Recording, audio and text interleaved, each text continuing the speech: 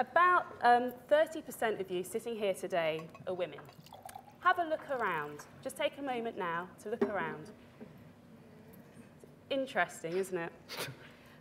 Where I don't profess to be an expert in equality or rights for women, I am a woman and I work in a sometimes male-dominated industry. My name is Sherman. I'm the service manager for the Bloomsbury Learning Environment. It's a shared e-learning service for 5 of the colleges of the University of London. At least once a term, I attend a meeting at the university at which I'm usually the only woman in attendance. And the imbalance really concerns me, not because I feel intimidating speaking in front of a group of men, but it's just not representative of the gender makeup of the world we live in. So why are we talking about this today? This being a fortnight where the social media networks whirred into a frenzy when actress Emma Thompson's rousing speech promoting a new UN gender equality movement happened. Frank, wherever he is over there, and the FOTE organisers have over the years, when organising this conference, made really concerted efforts to get women presenting. And it's proved really challenging. Where are the women? Tweeted a lot of people in FOTE 2012 and 13. Where indeed? Well, I have 3 of them here with me today. Sam, who you've just heard from, Mandy, who's the head of corporate business change initiatives at Liverpool John Moores, and Heidi, who's the IT services and deputy director of information at York. During this session, I'm going to be inviting our panelists to share personal experiences, and we're going to discuss and explore the issues around women in technology and in IT, and in particular in leadership roles. I'm going to then open up the session to include contributions, comments, suggestions from the audience. And the aim of this session is really to get you all thinking about your own workplace. Regardless of your gender, I want you to think about how you can be better aware and maybe even potentially what you can do to help address this gap. So first, I'm going to hand over to Heidi and ask you to just introduce ourselves. If you could just tell us a bit about your professional journey. Lord, I didn't think you wanted me to talk about that at all. Okay, so I'm Heidi Fraser-Krauss, and I'm currently head of IT services at the University of York and deputy director of information, which means I have a role in overseeing the archives and the library. In terms of my professional journey, I have to be honest and say I absolutely fell into IT. I was not given a ZX Spectrum when I was 5. To be honest with you, technology per se doesn't really interest me at all. Please don't tweet that in case my boss is looking. It's what you can do with technology that interests me. In terms of the gender piece, when Frank asked me to do this, I was actually quite reticent about it. I thought, I've never really bothered with that sort of women thing. I haven't gone along to women-only support events or anything like that. And that made me think, why had I not done that? And maybe I'm going to give it all away now, but I suppose my first thought was that I've never actually thought of my gender as being an issue or a difference at all. And I don't want other people to think of that either. So I'll start with that, let other people. Thank you, Heidi. Mandy. Yeah, my name's Mandy Phillips. I've got the longest job title in the world, working for Liverpool John Moores University. I've got it written down. Yeah, do forget it now and again. And I suppose my journey into technology was when I was about 26, because I didn't do anything in terms of technology at school. I dropped out of A-levels and spent 10 years being a pizza maker and a taxi driver and all different types of things. And at 26, I picked up a college prospectus, flicked through it and thought, what will earn me the most money? I'll do a course in IT. So I took myself back to college and went and got a degree and ended up working in the university library of the university I was studying at. And here I am in education in technology, which doesn't earn me as much money as I'd hoped when I opened that brochure. But I think I've had quite an interesting path because I started on an IT support desk helping students. I then moved into a role in a teaching and learning development unit supporting WebCT. But that was quite interesting in itself because that role came up and they were asking for a WebCT technician. And I looked at the job description and decided against applying for it because I didn't want to be a technician. I didn't want to crawl around under tables and do infrastructure hardware type stuff. And nobody got the job, and I was approached by the manager who said, we thought you'd be really interested in this. And I said, well, what is the job doing? And what he said the job was doing was completely different to what the job description said it was doing. So he rewrote the job description, and I applied for it, and from that point on I've snaked my way through different parts. Okay, thank you. And Sam, you've done your introduction, so we'll carry on. So I asked Frank to leave these slides up, which were the ones that Sam pulled off during her presentation for us. So there's a problem here, particularly in leadership roles. And I'm going to invite my panelists here to talk about what is this about? Why are we seeing these low numbers of women being leadership positions? Anyone want to kick off? Okay, so again, when I thought about this, I did a little bit of research and thought, well, in higher education, there isn't a problem with women in IT at all.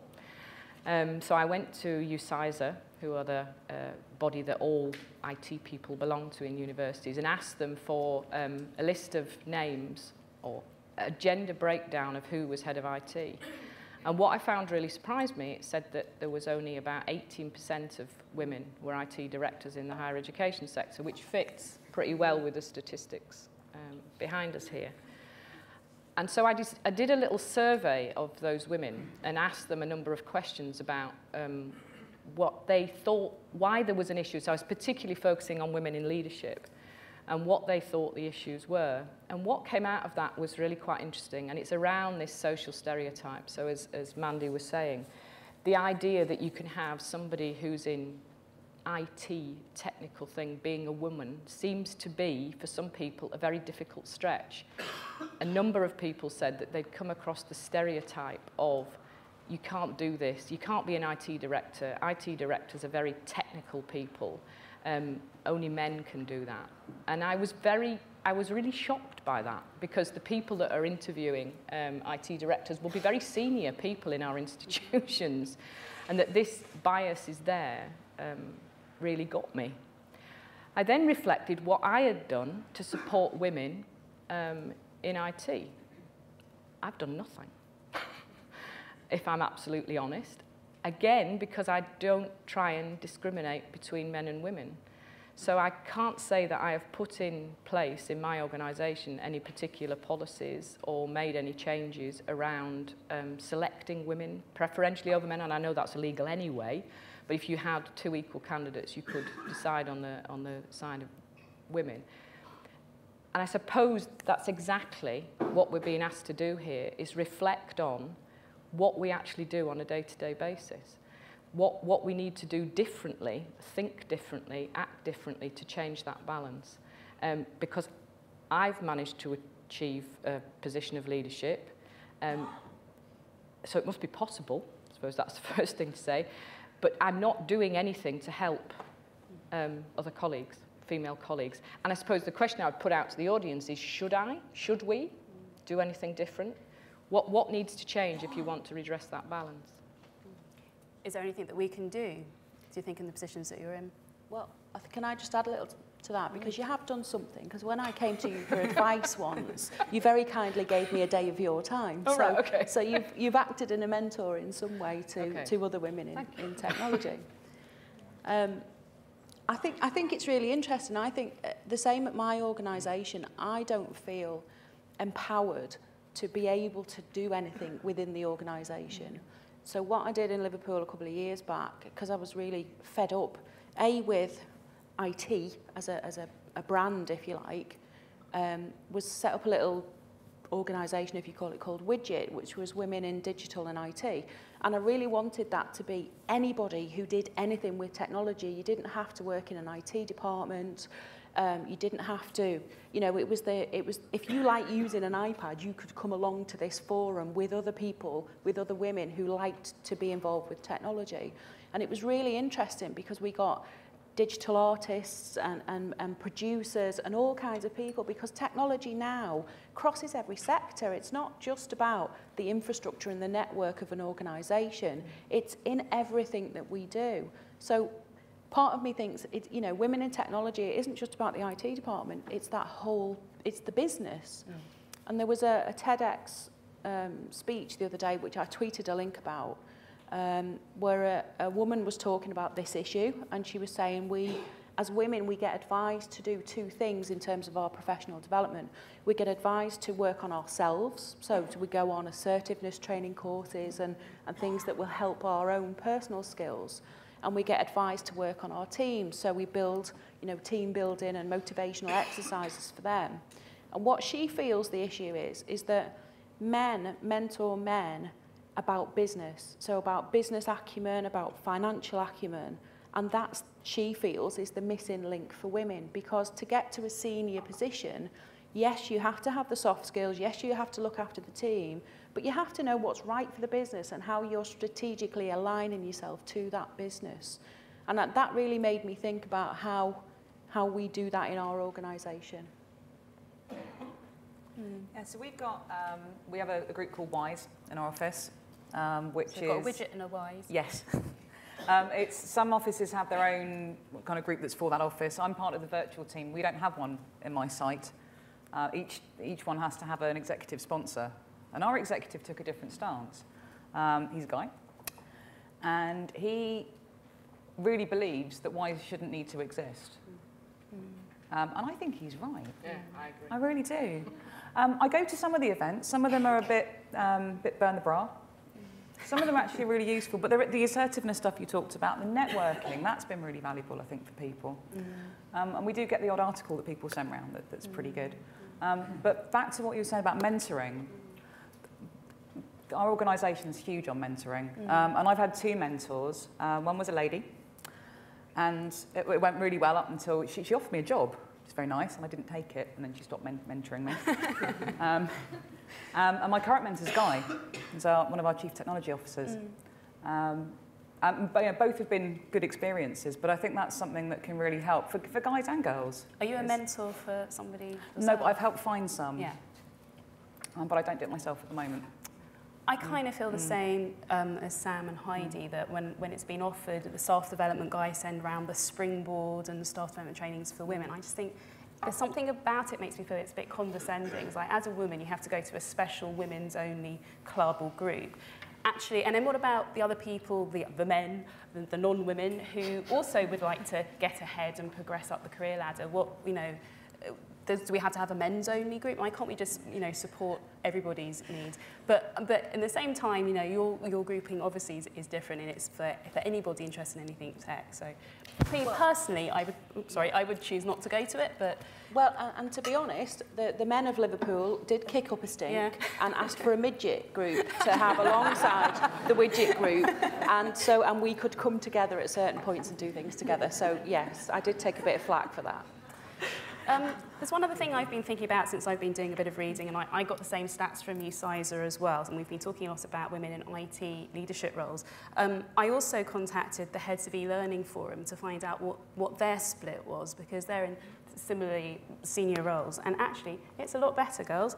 It's 40% of membership of health are female. And also I contacted the Association for Learning Technology, and Maren is around. Maren's the chief exec, and she's a lady. And I contacted her to find out what it's a membership organisation, what the split was. And it's roughly 45% women, 55% men. So that's interesting. That makes me feel someone who works in e-learning and tell that maybe women are getting, it's easier to get those roles or to work up the ladder than in IT. Is that fair? And well, I'd like to ask the audience. You're all employers. What do you look for when you're employing somebody? Do you worry about their gender? Nope. So there's ladies at the front, everybody's shaking their head. So why is there the difference? Why is there only 18% of women in leadership positions? Have we got mics around?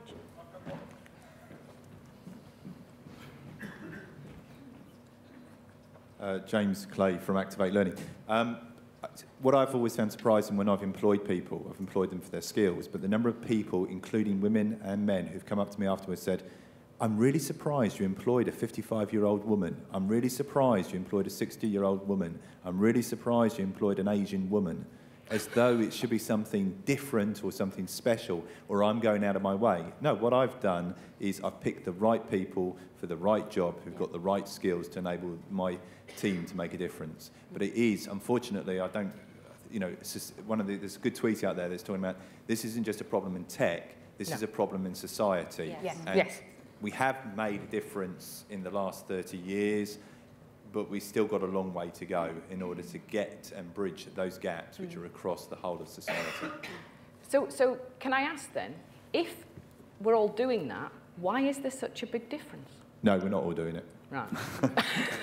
You know, the experience has shown, you know, one of the reasons I remember when we talked about where are the women on panels, and I've been part of conference committees, and what was really interesting was when you ask men who should speak at a conference, they generally choose men. But when you ask women who should speak at a conference, and this is a generalisation, I hasten to add, it does not apply to all individuals, and your mileage may vary. But there's a bit of a generalisation, but when women are asked who should speak at conferences, generally they pick men as well in terms of doing it. And that's not saying that's a good or a bad thing, it's just saying is just one of the things that just seems to have happened. So it's about this social stereotyping in a way? Absolutely. I think it's a society thing. It's built into the kind of societies that we live in. It's a patriarchal stereotype. So what was your phrase? Patriarchal stereotype.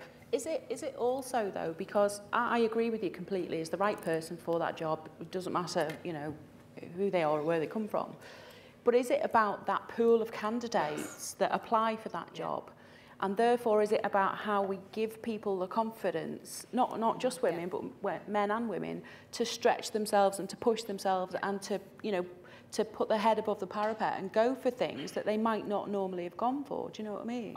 I contacted an HR manager at one of the 5 institutions I work for, and I asked him about applicants to IT jobs, and he said since July 2016, they've had 4 posts, and the number of applicants male were 21. And 4 female applicants. So it's somewhere before the recruitment, giving someone a job. It's where are the women applying for jobs? There was something in the book that I mentioned earlier, get the book, that was saying about when people, you know, men and women see a leadership role, especially advertised, if men can tick sort of 70% of the boxes, they'll have a go. Yeah. So they can bullshit better, do you think? Yeah. Well, I think it was worse than that. I think it was 50%. Yeah. 50%. And for women, it had to be sort of around the 80% mark before they'd have a go. Yeah. And, you know, there's a confidence thing there. Yeah. Well, I think someone once said to me that you should never apply for a job that you can completely do because there's no point and you won't learn anything from it. So you kind of, there's got to be a bit of, you know, black. We've got a question over there from the audience. I shall tell you a little bit of my anecdata, which, of course, does not constitute statistics. But of the 3 people I know who made CTO before they were 30, only one of them is a woman. And of the kind of people who I've worked with in senior engineering management positions, only around 25 or 30% of them are women. And I think there's at least 2 problems here. One is that all of those people, whether they're men or women, had to really fight for that position. And a lot of them made up the mind they wanted to do that, probably before they were teenagers. So how do we kind of, firstly, what is the problem there where women decide not to do that? And secondly, how do we fix that?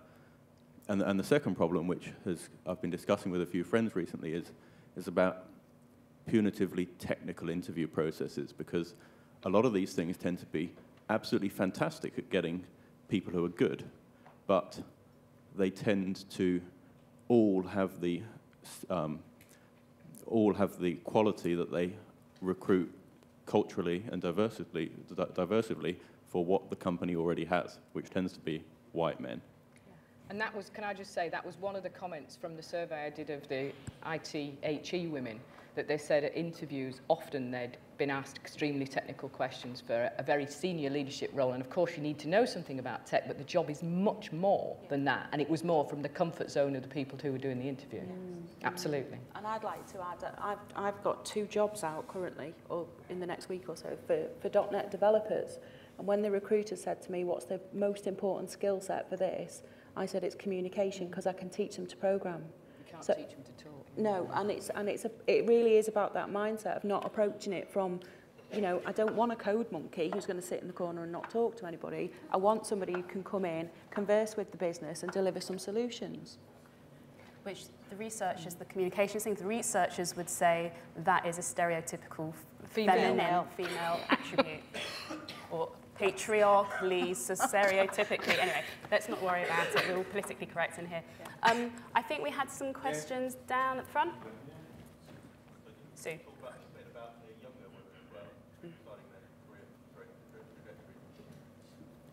Hi, Sue White from the University of Southampton. Like many universities, the University of Southampton's got an Athena Swan agenda.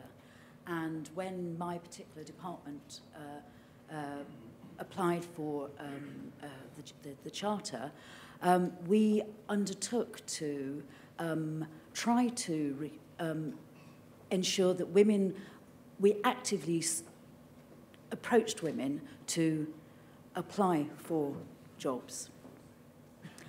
Observationally, that doesn't seem to be happening, and I suspect that it's a lot more effort than people can be bothered to do.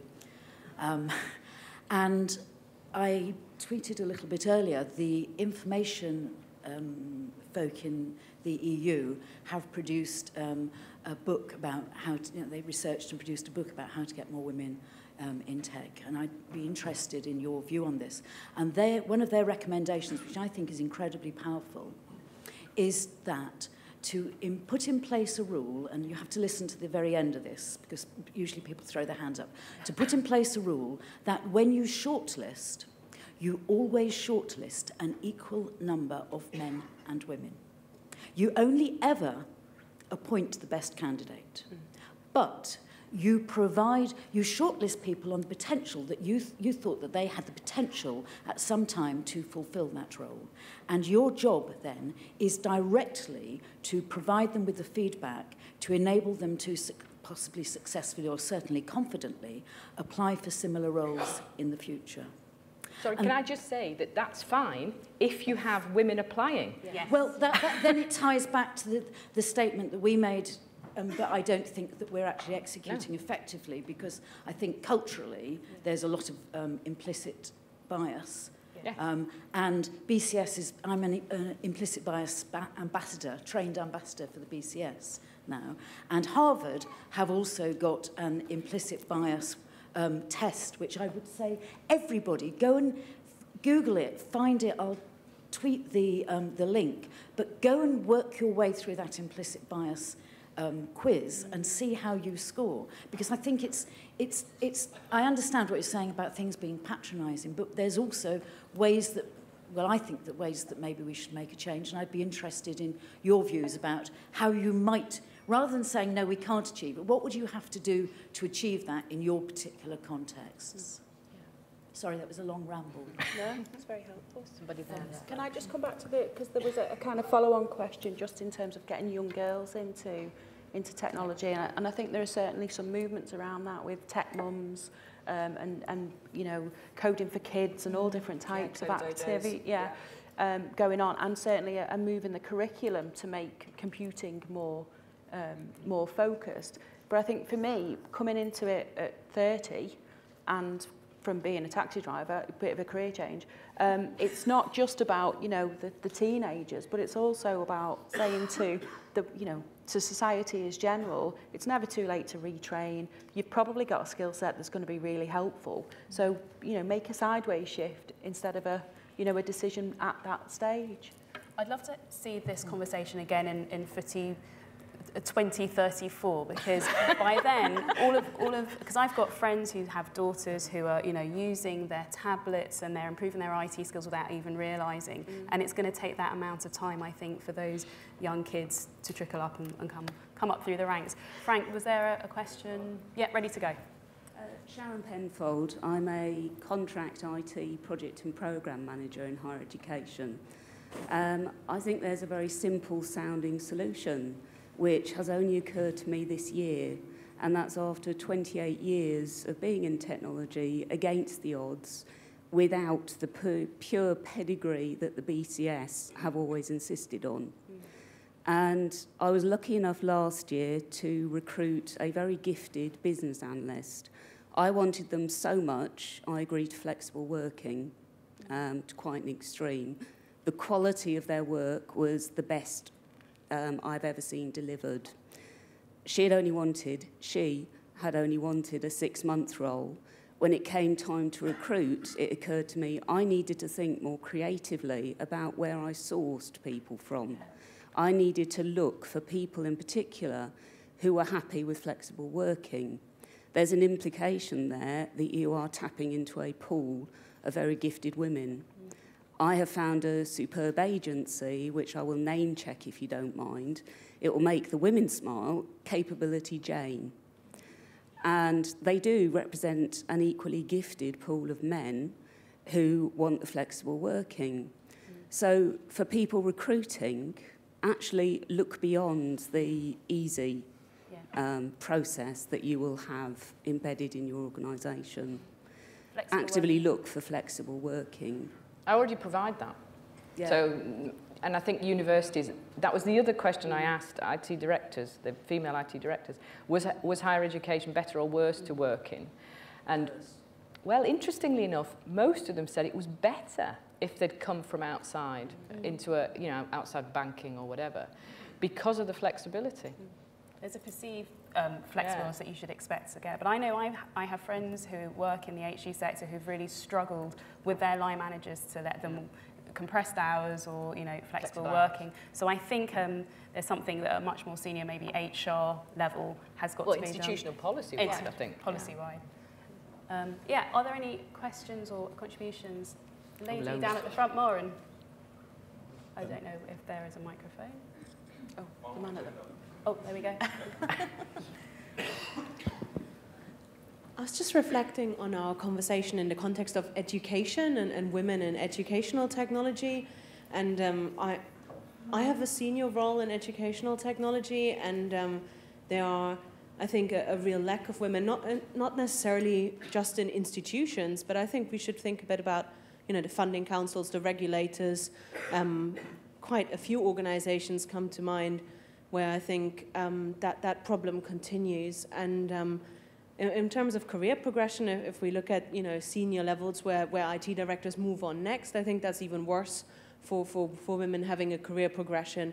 And I think I completely agree with James that, you know, that isn't restricted to tech and IT and in education.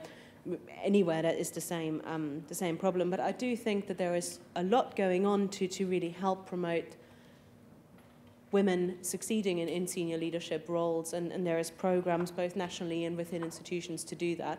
And I don't think there is not a lot more that we could do, but I do think that the funding bodies in particular, but also the other government agencies, in general, the picture in education, I think, could do a lot more for equality.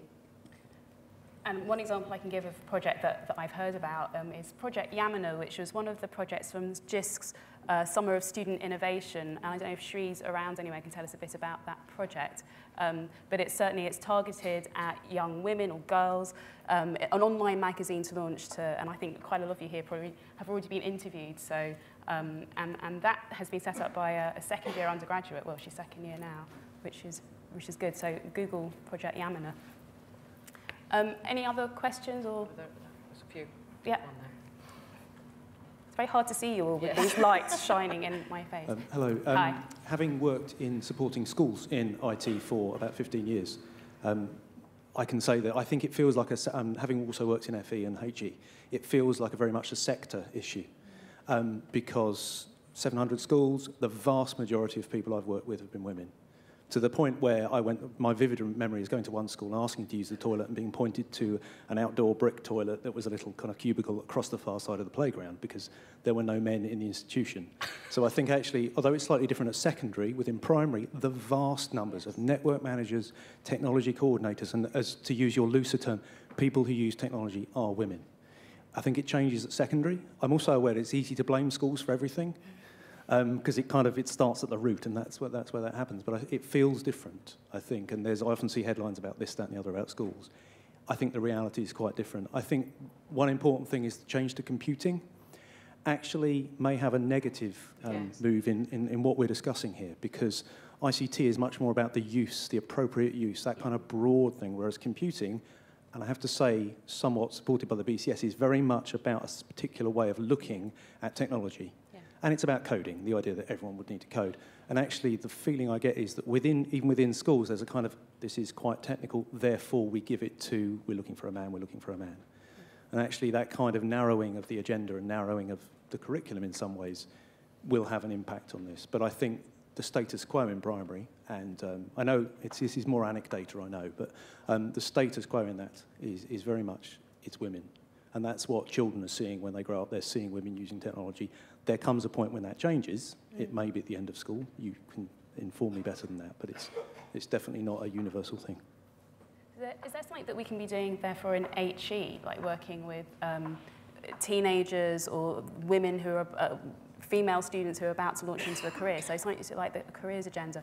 Could your company go to some schools? We do. Well, as well as going in and we talk about cybersecurity a lot. We educate parents and kids on that because it's so important. But we've got really close ties with Bucks UTC. And we're helping them at the moment work on one of their foundation degrees in cybersecurity. We had some girls in recently. They've got 100 kids on the course they're doing at the moment. 3 of them are girls. 3. So can I raise something controversial? And you can all shoot me if you like. Okay. So does anybody think that actually there is a difference between men and women in terms of the subjects they prefer and the things they like to do? Yes. Because it seems so polarized and stark, some of this, that there are so, and I've got 3 boys and I have tried to bring them up in a very gender neutral way and it has made not the slightest bit of difference. They shoot each other, they write with each other, they play computer games, and that is what they do. And I have really questioned this myself as to whether this is nurture and nature or whether, well, which has the most influence? So I'm being very controversial there. We can make it less controversial and talk about it as traits, because there are definitely feminine, masculine traits, and the feminists would say it's the patriarchal stereotype. Yeah, at GCSE, it was like 44%, I think, of kids that take IT-type GCSEs are girls. And they did really well as well. I think they got higher ATCs than the guys did. And then when it gets to A-level, it drops like a stone. Because isn't the GCSE syllabus about how you use Word, how you use PowerPoint, how you use some software, and then the A-level syllabus gets a bit more gritty in terms of its technical content. And yeah, I mean, I don't know where they're going, but it's certainly not appealing. There's a huge difference, like you say, between the GCSE and the A-level, where girls are just saying, that's not for me. There's a question in the front there from Lindsay. Yeah, so drawing on all this, I mean, the whole area of sex roles research is very well established. I mean, there's a whole journal called the Sex Roles Journal. So, you know, you might want to check that out if you're interested. And you know, like Sarah says, there are, you know, the established way of talking about this in the hard sciences is about masculine traits and feminine traits. And generally, men tend to have more of the masculine traits. An interesting thing is that over time, people have found in the last few decades that women are becoming more masculine. So that's a very interesting... So not the other way around? Not the other way around at all. So men aren't becoming more feminine, but women are becoming more masculine. So that's one question I'd perhaps like to ask the panel, you know, whether they think that in order to address this balance, and I think no one's kind of really got down to why we should address this imbalance, but which is an interesting question. I'm not saying we shouldn't. But so is it that we need to actually become more masculine, even more masculine? Obviously, we're in flux. We're becoming more masculine. Is it that we need to become more masculine? Or is it that our systems and our hierarchies, our organizations need to become more feminine? I'm also really interested in the question that we've just got onto about, you know, whether women actually like the kind of the computing and the coding. And I'd like to ask you, you know, do you do coding? Did you ever get into it? Did you ever fancy getting into it? So those are loads of questions. Thank you. Mandy? Yeah, I'm happy to come in on that one. I think I'll answer the last one first. I learnt to code in Pascal. I hated every minute of it. I did it as part of my college course, and then I did Visual Basic, I think, as part of my degree. And I'm happy that I understand the logic behind that, and that if I needed to ever code, I would be able to. But my preference is, I'm much more of a strategic person, so I like to do the bigger picture rather than the detail. The first question about the masculinity I find really interesting, particularly working at a high level in my organisation. There is still, and I'm only talking about my organisation, there is still this old boys club you know, boardrooms where there's a, you know, a lot of male presence, and a lot of the attributes that you need to get on in that environment are masculine.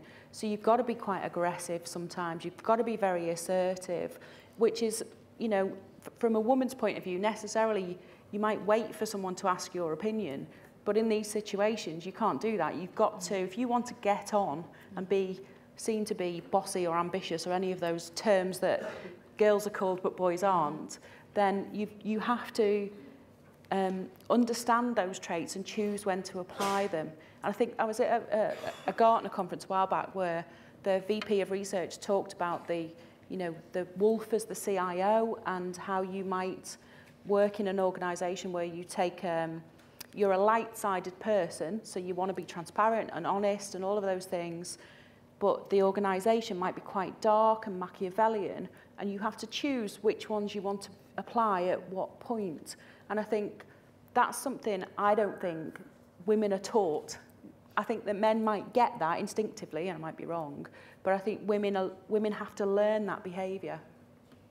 On the flip side then, you get the emotional woman. Yes. Oh, she's being emotional. Yeah. You need to be more cold like a man. Yeah. And I don't think that's necessarily true. Yeah, men can be emotional. I've had some great rows in the office with emotional men. Obviously, we all get on fine. But it can come up, I think, sometimes, is, you know, oh, you're being emotional, this isn't helping. But emotional intelligence, I think, can bring a lot to an organisation. And that's something generally, I'm generalising, that, you know, we tend to be good at.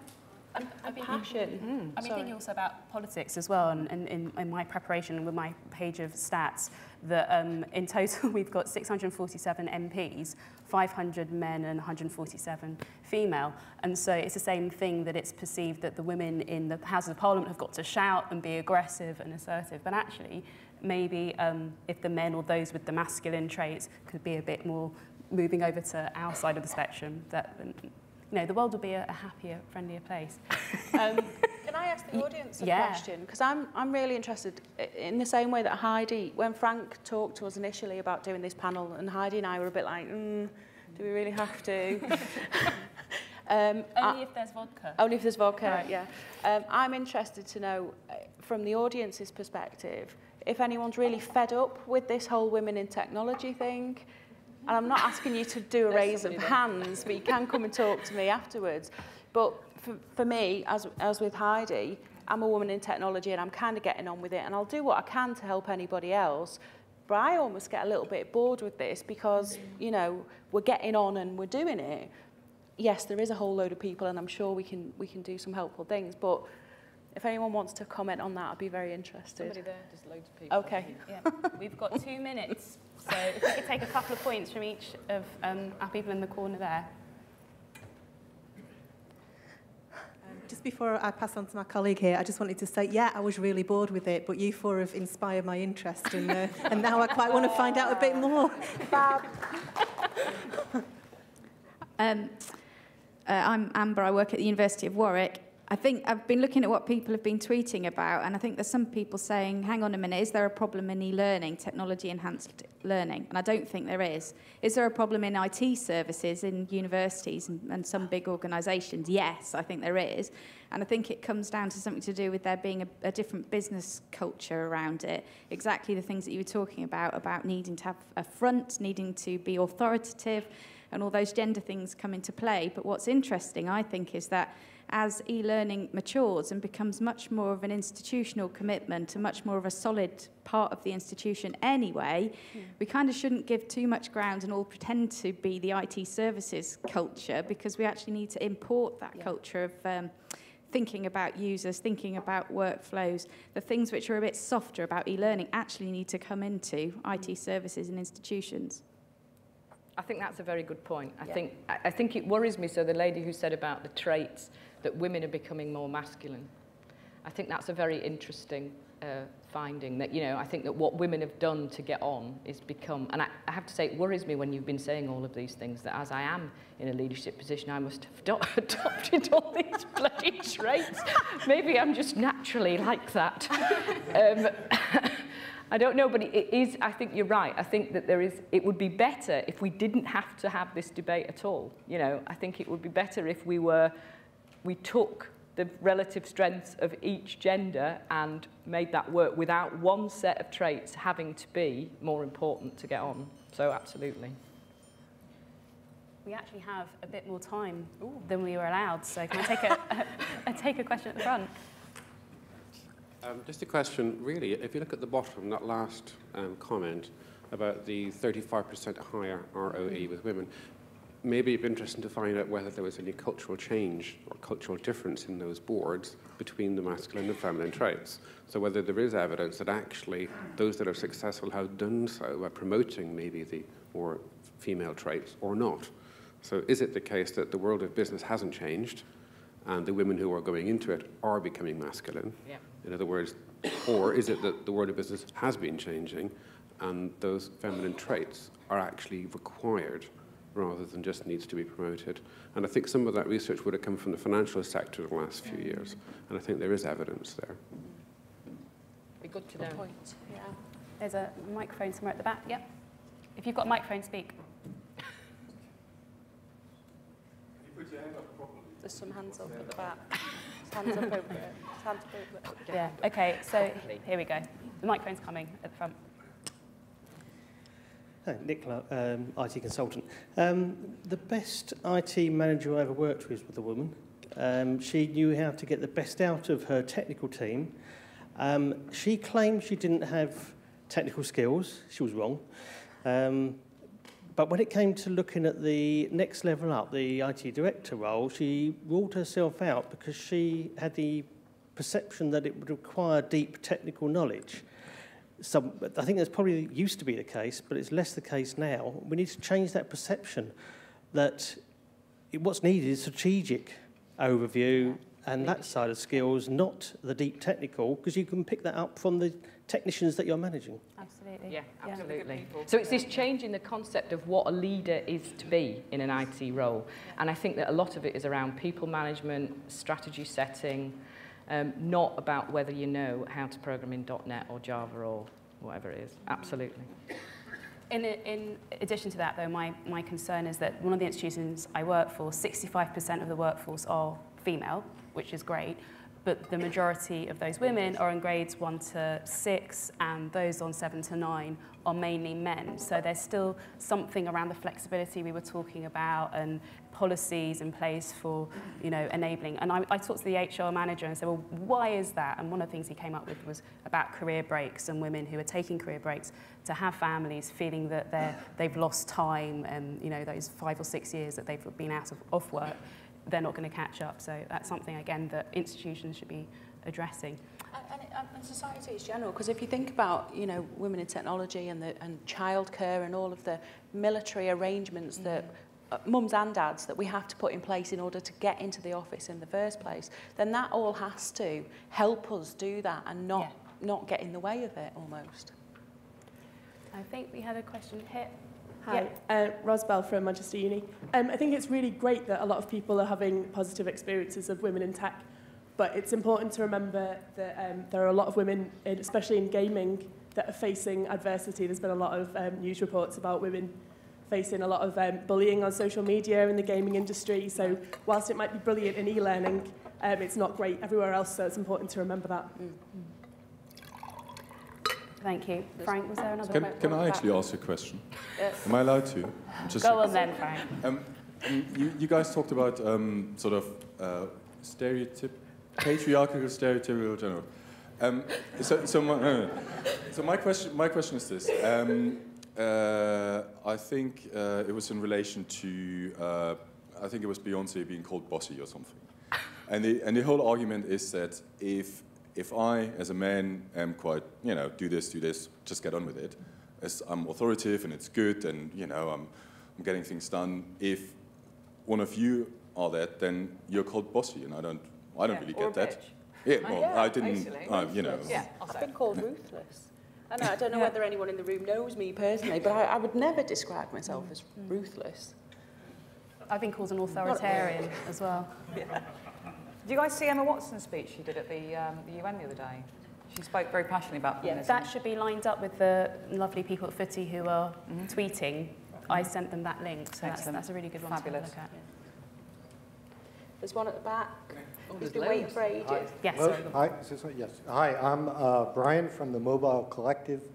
We do hack days, and this last year we've been starting to do them in secondary schools.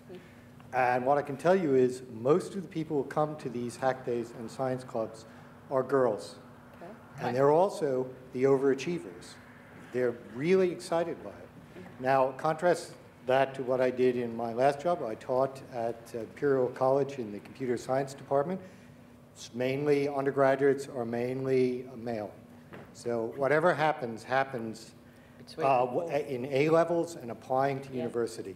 And it's a catastrophe, really, because it's very clear from the excitement and interest that the girls show that they can do this.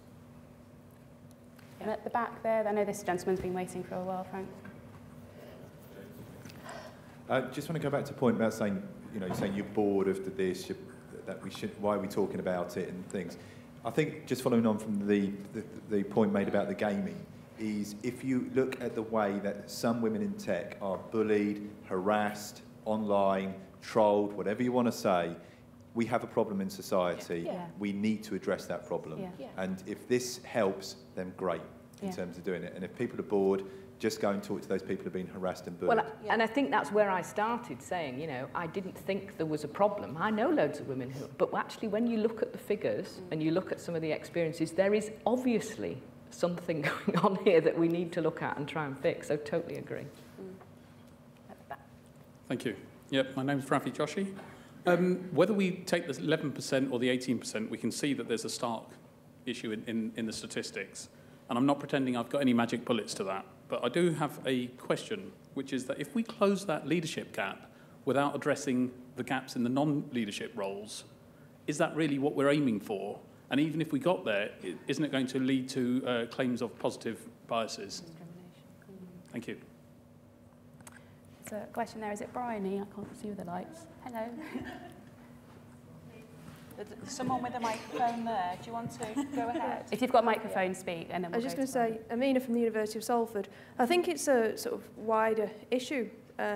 It's women as experts in general. And I know the BBC recently have had a huge drive on increasing the number of women experts that appear on television. Yeah. So in terms of role models for young girls, and just generally seeing women as being experts. I think it's women seeing themselves as experts. Often they put themselves down and sort of, even when they are experts, don't give themselves the credit for being that.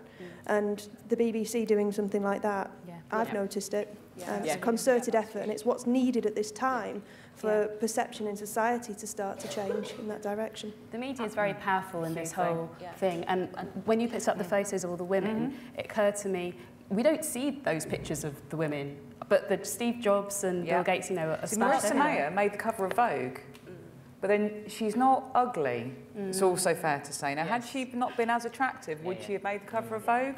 And with the Emma Watson speech, when you looked at the publicity around that, particularly the Daily Mail, which it was, look at the dress that she's wearing. Let's not listen to what she's saying about a really important topic. And I think there is maybe some, some reticence in women putting themselves forward for panels like this or in the media generally, because we know we'll get judged on what we're wearing and I chose very carefully. I'm not looking at Twitter. That maybe is the feminist trait of mine. I'm too scared to, but I'm sure others won't care. Sorry, Bryony. I was just going to say, obviously there's gender discrimination and a lot of different types of discrimination in society. I don't think we can sort out that problem today. But from my point of view, there's a lot of talk about how many women are in these IT roles. Have we actually asked the people who aren't in these IT roles if they'd want to be? Because surely women, I know this is controversial, surely women have a choice. They can choose whether or not they want to be in IT roles. You can choose which job you want to apply for, you can choose which degree you want to take, which courses you want to take in education. So you could talk about the percentages that are or aren't in IT, but if women don't want to be in IT, then why are we trying to solve a problem that doesn't exist? And what I would have loved to have seen today, there's 4 of you up there, we've just spent about an hour. I would have loved to see the 4 of you talk about the future of technology and education and to be role models for the women and the men in this room, rather than sitting there talking about a problem that may or may not exist, because we haven't actually got the data that we need to answer the problem, if there is one.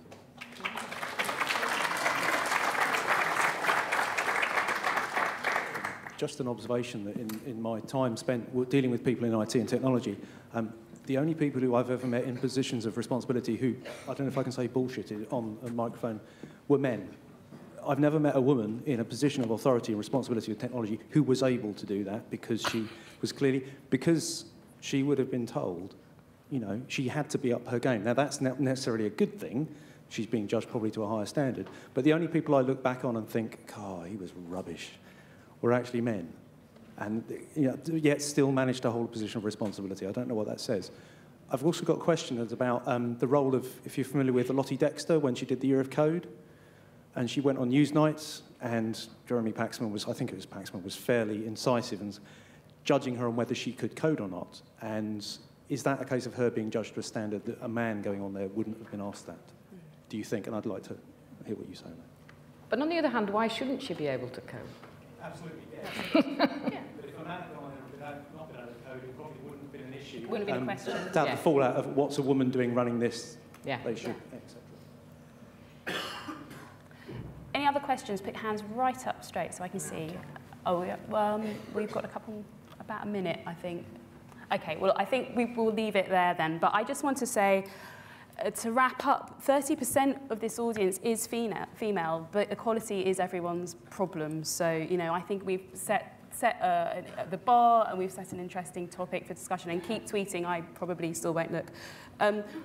I hope you found this session thought-provoking, useful, even enlightening. I hope that it will lead you to question what's going on in your own institutions, regardless of your gender. So thank you, and thank you to the wonderful panel.